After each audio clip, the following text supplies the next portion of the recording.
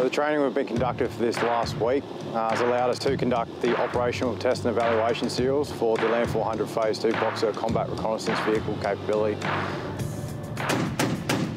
So the Boxer Combat Reconnaissance Vehicle has far greater protection and far greater mobility than the ASLAV, which allows us to traverse similar terrain to what a track main battle tank can.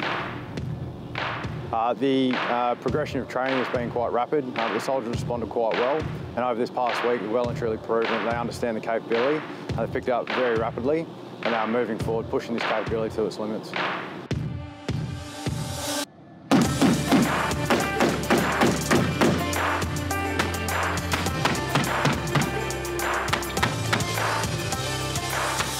So some of the things that I love about the new Boxer is the digital capability that it provides for us. It gives the commander and the gunner and even the driver situational awareness around the vehicle at all times.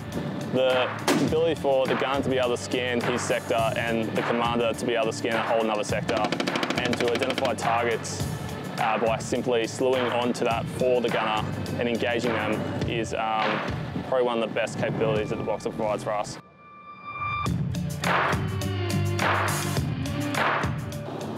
So the Boxer Combat Reconnaissance Vehicle is far more capable, protected, lethal and enabled. It's a privilege to be part of the journey for the Boxer Combat Reconnaissance Vehicle introduction to use in the Australian Army. It shows the Australian Army is at the forward edge of AFV technology around the world.